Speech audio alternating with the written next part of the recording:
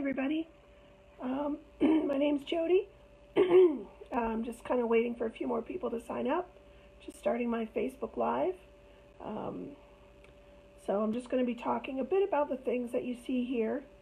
A lot of times I get asked questions from my scrapbooking friends and also some of my card making friends.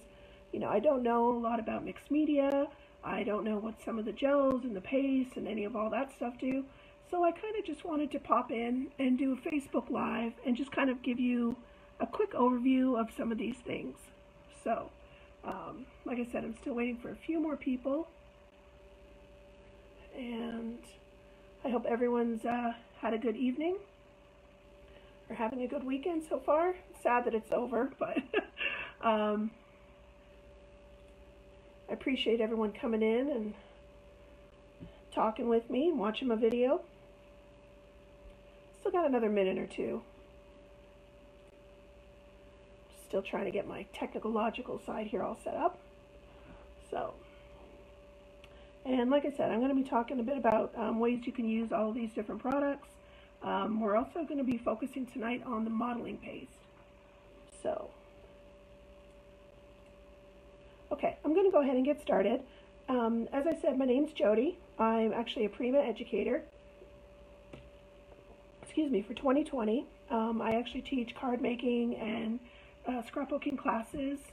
For those of you who don't know, I owned my store a number of years ago for about 7 years and did all kinds of stuff classes-wise and teaching and that sort of thing. And I enjoy it. I enjoy helping people kind of get more use out of their products and at least know what things do. So as I said tonight, I just kind of wanted to pop in. It's not going to be sort of a formal finished project per se. More just different techniques and things you can, use for your cards and that. So that's specifically what I'm focusing on tonight. I noticed myself that a lot of canvases and things like that use mixed media. And I want to show you how you can kind of make it smaller and use it for cards specifically. So let's go ahead and get started. So tonight, like I said, I'm focusing on the modeling paste. All these products are by Prima. This is part of the Art Basics line by Finnabair. She does a lot of fantastic mixed media things, so if you don't know her, I would definitely check her out. So I'm just going to move some of this around. These are kind of the three techniques that I'm going to be showing you tonight, how to create them. You can just sort of do a bunch of these backgrounds all at once, so that when you, hey Pam, hey Kina, when you go to make your cards, you can just pull from your stash and you've already got these set up. The fun thing I like about these particular ones too is they would make great for masculine cards, because that always seems to be a complaint that there's nothing available or easily available for masculine cards. Now you can make your own, not to worry. Okay, so the first thing we're going to do is I'm going to start, obviously, this is 4 inches by 5 1/4. So I've already pre-cut the pieces of paper so that when I finish the project, I can just attach it to the base of a regular A2 size card. So I'm going to be using the stencils tonight. These are all by Prima. Some are older, so they may not be available, but this is one of their newer ones. And I'm actually going to be using it for an upcoming class. So I'll show you how to use that. So the first thing we're going to do is I'm going to show you kind of how to add the modeling paste. And you can use any stencil that you've got. The thing I like about these Finnabair Art Basics is that they're in a tube, so you can kind of squeeze out what you need. So they basically, you're going to take your stencil, and the fun thing too about using modeling paste is you don't have to use the entire stencil. You could use a section of it here or there. All you're really wanting to do is to create texture on a white piece of paper. So I'm just going to squeeze out a little amount here. That's all I'm going to need. Now you can certainly go back and add more if you want a thicker layer, but keeping in mind it's going to take longer to dry.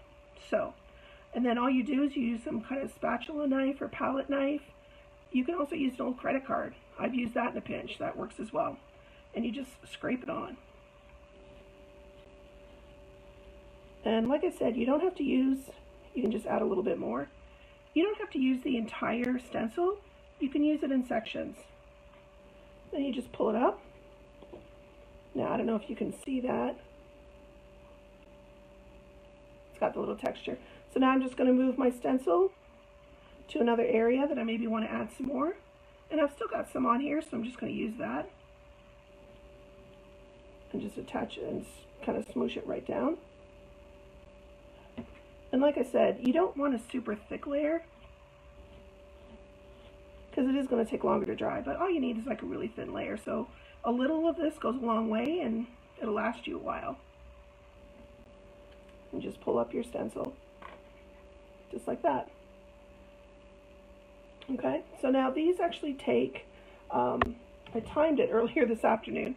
They take probably about 10 minutes to dry, 15 minutes to dry, so not a super long time. You can get started, but I've already got some that are, of course, pre-done. Get some of that off of there. Okay, so the first thing I'm going to start with is the wax. Now these come in a variety of colors. They come in metallic and matte and different things like that. She's also recently done them now. They've changed the packaging to not be in a tin anymore. They're in a tube, just like her other modeling paste and things like that are. So I think that's kind of cool.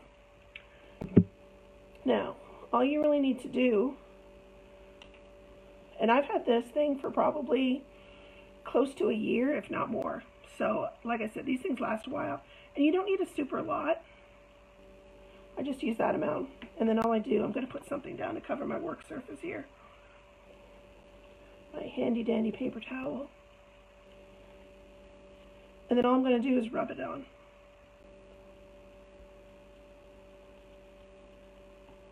And what it's doing is it's picking up the detail of the paste that's dry. And you can just blend it out. So I don't know if you can see that. And then I'll do the same in the other section here that I've done. And you don't need a super lot amount. You just kind of rub your finger right over it. And then the wax will pick up the detailing of the modeling paste. Now you can see here, I kind of want a little darker, a little more gold color. So I'm just going to add some more paste. It's not rocket science. Super easy to use. And then just like that. Now, of course, you could leave it completely like that. Now, these waxes can also be used on wood, resin, all kinds of different stuff. And you could actually use like a stipple brush if you really wanted to get into the details, if you're trying to cover something that's got a lot of texture and a lot of detail to it. Now this I can just put on the paper. And I'm thinking this is going to be like a masculine card with gears and steampunk kind of thing. So I'm not really looking for any like finished neat product. I kind of want it a little rough looking, you know, because guys can be a little rough and tumble. So just like that. And then what I would do is I'd probably put my image here, or my saying, and bada boom, bada bing, you've got a nice, cute little card. So these are the waxes. So like I said, something to try on your cards. You could also do it if you ran the piece of paper, say, through an embossing folder, and then take your finger like I just did here, rub it over the embossed area. You'll get the same technique. Okay. Get this off my finger a little bit. So that's the first one there. The next one is actually also by Finnabair, is her Sparks acrylic paints. Now, I don't know if you can see the shimmer of this thing. Oh, I love these paints. They're sparkly and glittery. And with Christmas time coming up, these would make a great addition to your stamped cards. So let's go ahead and create that background. Okay. And basically the technique is exactly the same. Fold this up a little bit. Now, also too, something you want to keep in mind. I'm not going to do it now, but I'll do it as soon as this video is over. You definitely want to clean off your stencils right away, because once the modeling paste dries, it's super hard to get out and it could ruin your stencil. So you want to make sure you clean it off right away. Okay, and again, we're just going to put a little goop on our palette knife here. And this technique is great for, as I said, creating texture and interest on your backgrounds. So you don't need a completely finished, perfect stencil. And I don't know if you can see it, like some of the spaces here are missing. I'm okay with it. And like I said, you don't have to use every piece of the stencil, every area of the stencil. There we go, just like that. Real super easy. There you go. Now, if you notice that maybe you've got a little something somewhere that you don't want it to, you can actually just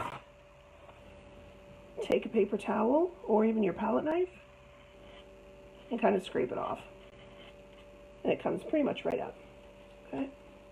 Now again, I'd set this aside to dry. And I have one already. Now this, as I said, is one of their newer stencils. But as you can see with this particular piece here, I actually used a different area of the stencil. So you've got all kinds of things you can use. You're not really limited to only one piece of the stencil or one stencil. You can do all kinds of fun things with them. Okay. Now with the sparks, it's really liquid. Like it's really flowy and shimmery. I love it. And I'm just going to use a dry brush technique. So what that means is, oh, this one's wet. That's because I washed it earlier. And it's not dry. Okay. We're going to use a foam brush. Great, gives great coverage. It goes super fast. And you can actually combine different colors. So if you wanted to use this one with, say, one of her other colors, like a goldy color or some other complementary color, you can certainly do that. These blend great. They're super creamy. So you just kind of go over the embossed or the stencil part.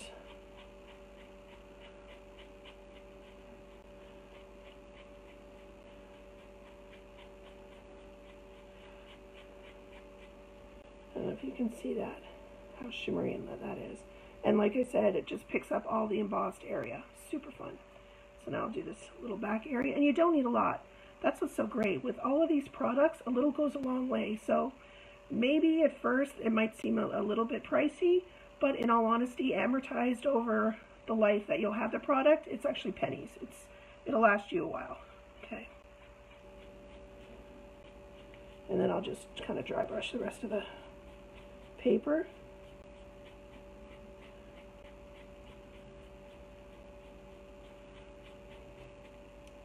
And just like that. So again, and these are kind of distressed backgrounds, so I don't want it super neat. I don't need it super clean. You just kind of want to play with some of your stuff and have fun with it. And again, these are the Sparks paints by Finnabair. And actually, it's already dry. So, I mean, that's another great thing. These paints dry super fast too. Done and done.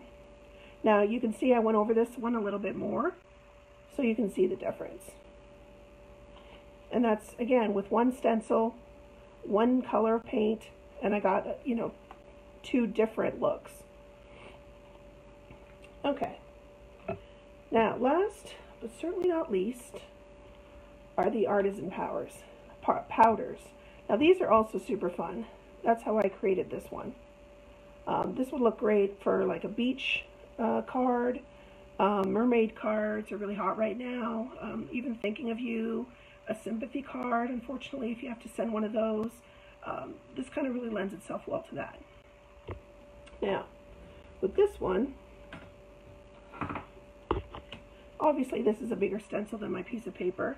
So in this instance, you could go over the entire piece of paper. Not something I'm really interested in doing, but it's an option. Okay, I've lost my palette knife. All right, so with this one, I'm going to put a little bit more on than I did, so I can get a bit more coverage. And again, all I'm doing is scraping it on, pushing down and scraping down. You don't want to go back and forth. You always want to go in one direction. because if you go back and forth like this, it's going to get underneath the stencil and it could ruin your stencil. So you always want to go in one direction. And I find going down and towards you a lot easier.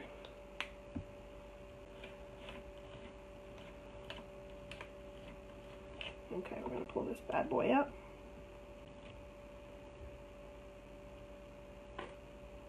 Okay, so you can see again, I didn't cover the whole thing, and I'm completely fine with that. Now I could put down the stencil again and go over this bottom part, but I'm okay with it. All right. Now these are some of the ones. This is what I did earlier. You can see here, there's a spot missing here, there's some missing here, but you know, I got a lot of coverage. This is the one I did earlier.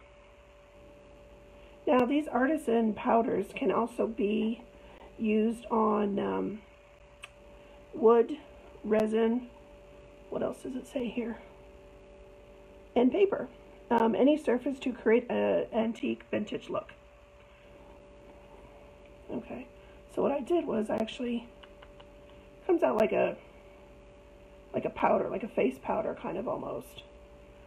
So what I did was took my really soft brush and just kind of picked some up.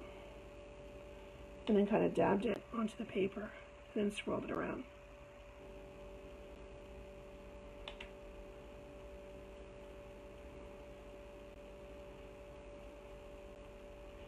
So you can see it's already starting to pick up the detail. Okay.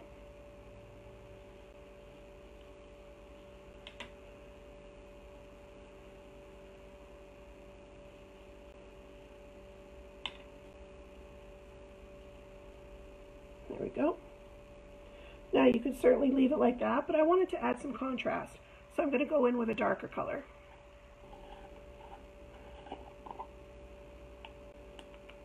Same technique. You could also use a stipple brush. That would certainly give you more color. It probably would give you kind of a darker look than the softer one. Now I'm going to tap some of this off. And then just swirl this around.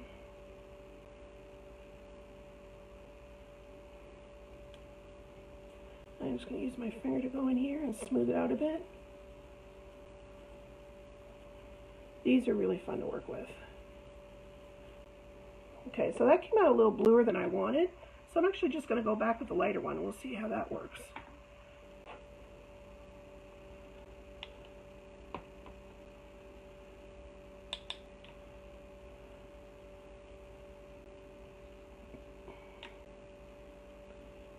Okay. I'll just smooth that out. All right. Now the thing too that I like about these things is that I'm not using all these techniques. You can actually just use on thick cardstock. It's not matte board, it's not chipboard, anything like that. It's just, you probably do want to use a thicker cardstock, like maybe a 110 or 100 pound weight. Some of your thinner stuff, like a 65 pound weight, probably would buckle a little bit and it wouldn't lay as flat. But just use your regular cardstock. Like I said, heavy weight, about 110 pound. You're good to go. So now we've got 1, 2, 3. We've got 6 backgrounds that are ready to go for our cards. All in a matter of about 20 minutes. So don't be afraid of mixed media. Card makers out there, you can use them on your cards. It doesn't always have to be an elaborate 12 by 12 canvas with a bunch of layers and all kinds of things going on. You could just get your feet wet, start with some simple backgrounds, and once you get more into it and get more involved, definitely you'll be wanting to buy all this fun stuff to use. And it just makes your cards interesting. I hope everyone has a good evening, and I will talk to you all later. Have a great night.